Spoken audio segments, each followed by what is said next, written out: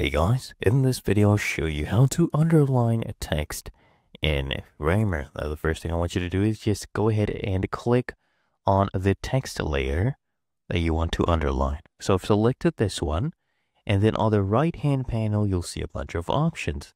Now here under text you will see styles. Okay, so I can come here, select this. If you don't have a style assigned, you can create a new style. For example, I can come here, click on edit, and we can edit heading 1, but this would edit all the text you have on that same style. Okay, so if you don't want that to happen, I can come here, click on a new style, and we'll use this as heading 2. Click on edit.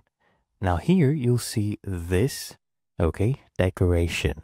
Now the second option is underline.